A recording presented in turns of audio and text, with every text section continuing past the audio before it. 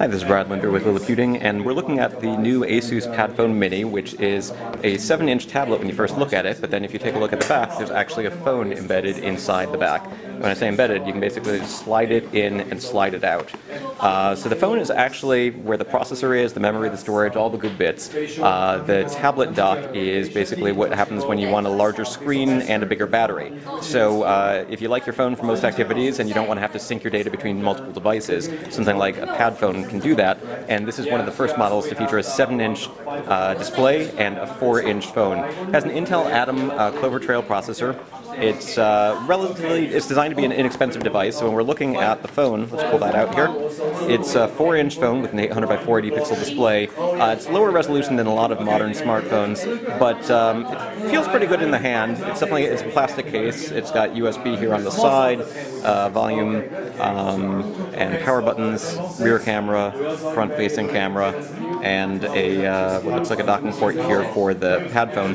Feels pretty good. Again, the screen resolution is not stellar, but one of the nice things about a phone that has a 4-inch or smaller display is you can actually do the whole thing one-handed, which makes doing this demo kind of nice. Let's take a quick look here. Settings, about phone. You can see it's running Android 4.3. And again, we can put it into this tablet dock just by sliding it in. This is easier to do with two hands, but I'm holding the camera with one hand. Once we do that, it'll automatically upscale everything to this larger display, which has a higher resolution and is 7 inches. It's 1280 by 800 pixel display and has an extra battery, so you should be able to recharge your phone while it's docked to the Padfone Mini. The tablet itself, or the tablet station itself, has its own power, USB, and volume buttons. And despite the fact that it's got a little bit of a bump here in the back where the camera hangs out, or where the phone hangs out, it feels pretty good.